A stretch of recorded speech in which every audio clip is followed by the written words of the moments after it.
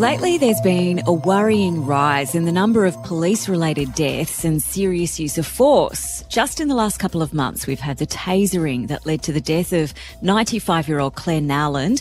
Then there was the shooting of Stephen Pampalian, who was killed in the driveway of his Sydney home. Both were armed with knives. Clare was suffering from dementia.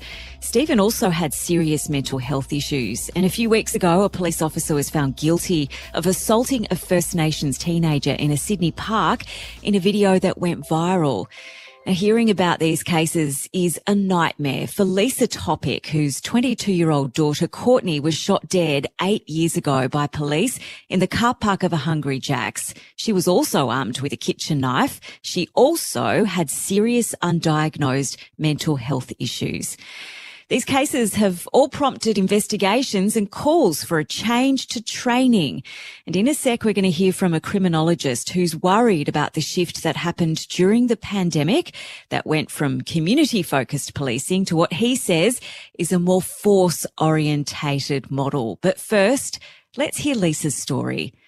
Leesa Topic, thank you so much for joining us on The Briefing. What happened the day Courtney died? It was an ordinary day. Bit like today. You never know what's around the corner. We went to work, my husband and I. Our sons went and did their usual thing. Courtney was at home. It was a day she didn't work. She had worked the previous evening at Woolworths. She'd been working there for many years. It was an ordinary day. And then around 2:00 in the afternoon, I heard in the staff room some of the young teachers saying that a young girl had been shot dead at Hungry Jack's. And I remember thinking, how awful, how close to home, how sad. Totally, oblivious to that it was us, it was Courtney. She didn't go out alone.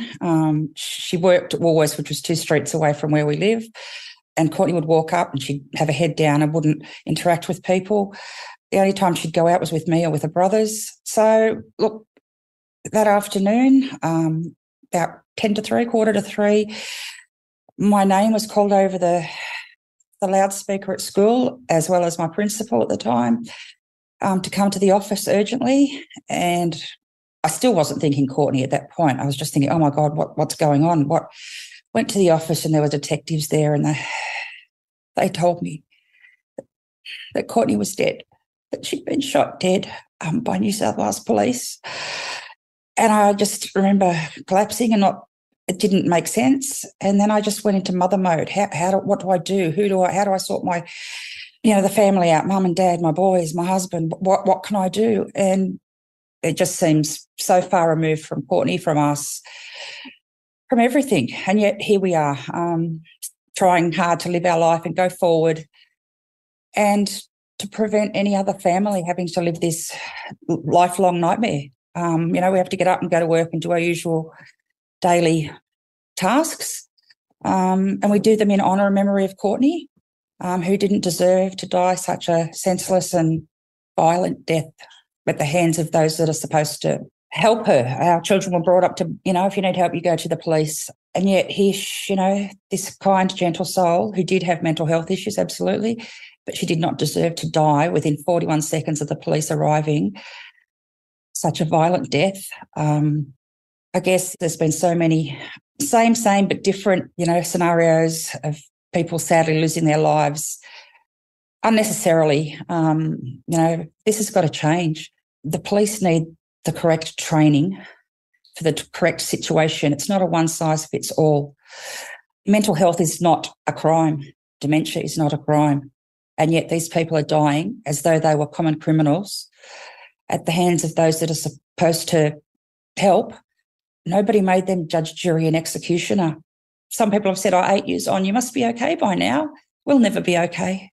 She shouldn't have died like she did. And if we can do anything, and we would love a meeting with the current police commissioner to discuss going forward in terms of making a difference to mental health training for frontline officers. If they don't have the correct training, how can they be expected to act appropriately? And by working with the police and going forward and changing the training to better encompass different situations, but we've got to try to make it less deadly to those that are suffering mental health issues, dementia, And us, the families, are left to get up each day and do what we can to make a difference. And that's why we do this. So, Leesa, I'm sure you've spent so many hours reflecting on what could have happened differently and what can be done differently when it comes to police training. Where do you think the holes are? The issue of mental health is growing exponentially, and especially around our young people. I work in a school. I see it firsthand.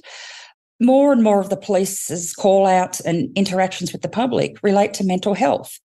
Now, mental health on its own is not criminal, so they need to be better equipped and better trained to understand and to recognise where this person is suffering in a mental health psychosis or a mental health issue. We need to change, I guess, the culture, if you like, that everybody that the police come in contact with are not criminals. With us doing, helping with training and that, it helps the police too.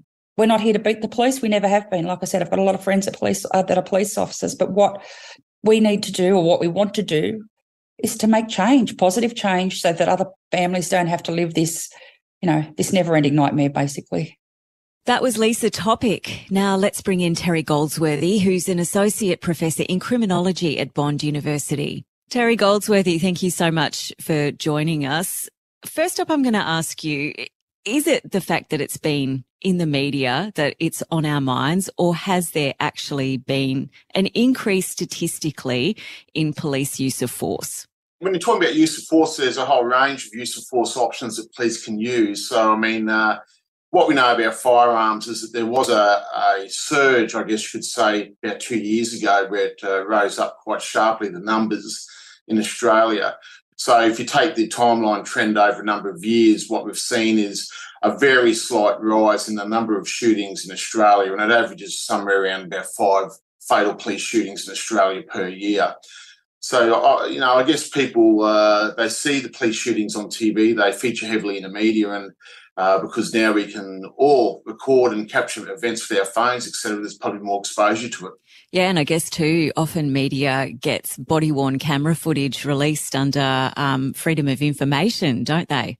Well, that's right. The police are also capturing the moment, and that's a good thing because it provides accountability and transparency. And, it's good for the public to see that footage there, but it's also good for the police because it provides excellent evidence. So in some circumstances where they're not worn or they're not activated, it's disappointing to see that occur because a picture's worth 1,000 words when it comes to a dispute as to what happened if someone has suffered serious injury or ultimately been killed by the police in their interaction. When things do go wrong, do you think the investigations process is adequate? The public often has an issue when it is an internal investigation, for example, police investigating other police. Every jurisdiction has a different setup, but primarily what you usually see where there's what we call a critical incident. So there's a death or serious injury of a police officer or someone from the public as a result of an interaction with the police. So it could be through discharging a firearm or police officers' use of force in defensive equipment, things like cap spray or a taser. In Queensland, we have the Crime and Corruption Commission. They oversee any of those issues where there's a death in police custody as it's defined. And New South Wales has the Law Enforcement Conduct Commission, which overviews and monitors critical incidents. So they'll go out to the scene, look at the crime scene, they'll look at recordings of interviews, they'll observe the interviews conducted by police officers with other police and look at the brief of evidence as such and make sure it's fully conducted and conducted in a proper way. All of those use of force reports are examined by, local committees. The police would look at the use of force and make sure it was appropriate. So they do capture the data internally. What we don't see is that data being made available publicly. Perhaps the police services could consider opening up their use of force reporting and making that more appropriate. That was Associate Professor Terry Goldsworthy, and he mentioned quite a few times there de-escalation training that's occurring in many states. So I've actually sat in on some sessions with Queensland police recruits, and it's kind of fascinating from an outsider's perspective because basically what they're told is make eye contact with people, introduce yourself tell them your name and ask what their name is, and then use their name and find out things about them. It's kind of like, you know, social chit-chat 101. It seems like a fairly obvious thing to do as an outsider, but apparently this is quite sort of new and radical when it comes to the way that police interact with people who are, I guess, allegedly committing crimes or creating public disturbance. We've already seen the difference that this makes in Queensland and in other states, and you can only hope that some of these practices are going to be adopted more broadly and that we'll learn from cases like Courtney Topics.